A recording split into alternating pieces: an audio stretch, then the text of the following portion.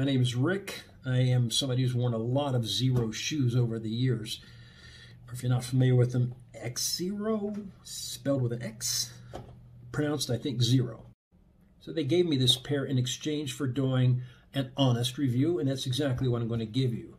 My honest opinion of this shoe after having put 51 and I think 0.3 miles on it so far already. The short story is I love it. Not perfect, but I love it. So let's get right into it. So I'm going to detail for you what I do and don't like about this shoe. Let me just summarize by saying I like wearing these. The shoe is fun to wear. It feels good, very comfortable, especially considering it's a casual shoe. Yes, an athletic shoe. Cathletic? No. Catheter. That would be, no. Athletic leisure. Athleisure. That's what they call this. But it is a good leisure shoe. It's very comfortable to wear. It feels good, and in my opinion, it looks good. And frankly, not just my opinion.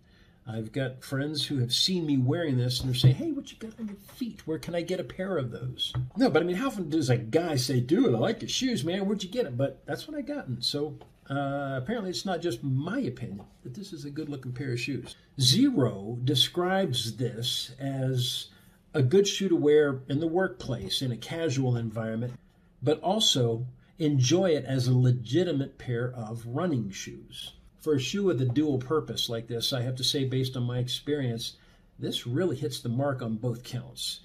It's clearly an athletic shoe. You know, it's Xero, so it's all the stuff you would expect. Incredible flexibility, good tread. I think they call it Field True. It's the rubber sole. You get a lot of traction off of that. I'm very happy with that. This is truly a shoe you can wear at work, and then without having to change shoes, you're ready to go for a run. But there's something that surprised me about this. Yes, dual form. Good road shoe for running and a good work shoe. But you know what it also is? A decent trail shoe.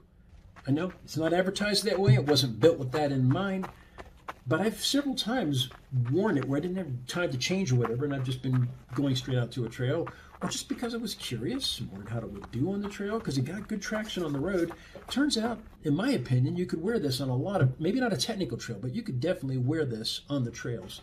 Several times in my life, I have had one of those situations where I lived close enough to work that I at least had the option of going for a run or a walk, you know, maybe as part of my commute. Man, I sure wish I had a pair of these back then, because you wouldn't need to pack an extra pair of shoes. These shoes work great for the workplace, and they work great for running home in. The second thing I really like about this pair of shoes is that they are true to size. I would normally wear 12.5. That's what I've ordered.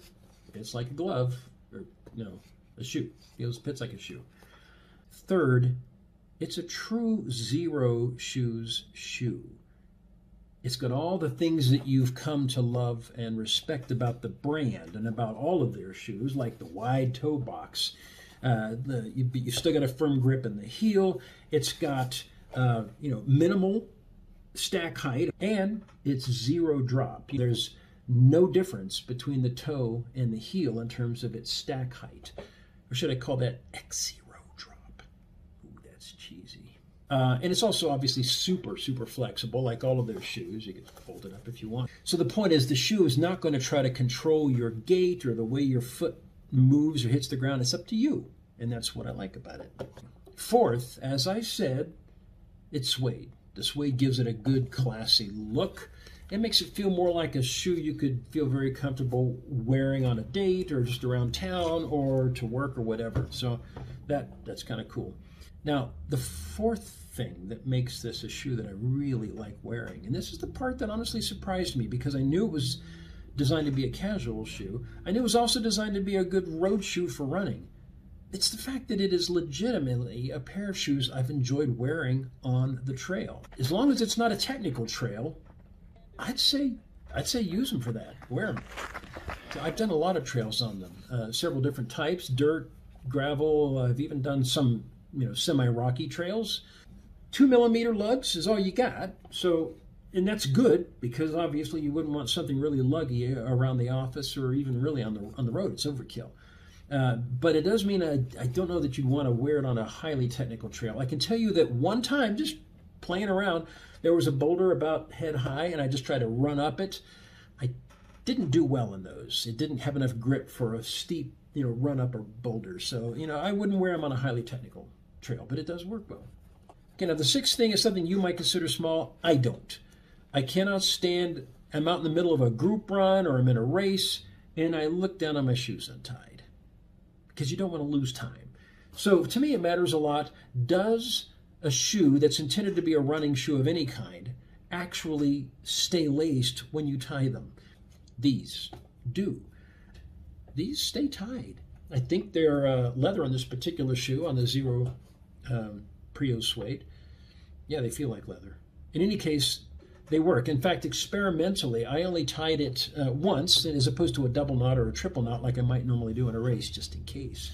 But just single knotting them, go for a run. I've gone as far as 4 miles and didn't have to tighten them, didn't have to retie them. So that's small. Makes a big difference if you're in a race, doesn't it? I didn't really care for the color combinations in terms of it working well as a casual shoe. I mean, I don't care as much when it comes to running, but the stripe that they have here, not a stripe, it's actually a strap, right? It's the straps they're known for because it's a way of cinching it up in specific spots. I wish it wasn't a contrasting color. I wish they had designed it so that maybe it was a similar color to the shoe. Because as soon as you put contrasting colors, it doesn't look as much like a workplace shoe, in my opinion. It looks more like a pair of tennis shoes or court shoes or running shoes. Yeah, this is called the steel gray, and appropriate for this part. I just wish that part wasn't burgundy or whatever you want to call that color. I wish it was actually like maybe also steel gray or similar. I guess in my opinion, the boldness of those stripes makes it look inappropriate for workplace, in some workplaces. I work from home. I don't even need pants. So they work fine for home. But in your workplace, you might also be thinking you wish that was kind of like another shade of gray rather than that orange or peach, or I gotta come up, I don't think it says what it is. Purple? It's not purple, but it sure ain't gray either. It is still obviously a good casual shoe. Just it'd be better if it wasn't such a bold color. So the other, do I call it a negative? I guess I should.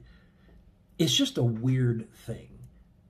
And that is, these shoes are noisy in certain environments, in certain casual environments, and it's a casual shoe, so I'm going to bring it up. If I go to the grocery store or a restaurant where you're likely to encounter tile or linoleum or wood or one of those fake woods, any kind of a manufactured surface, and then I stop my foot suddenly or I turn suddenly, it squeaks. It squeaks loud. So loud that people go, oh, look around like what was that noise?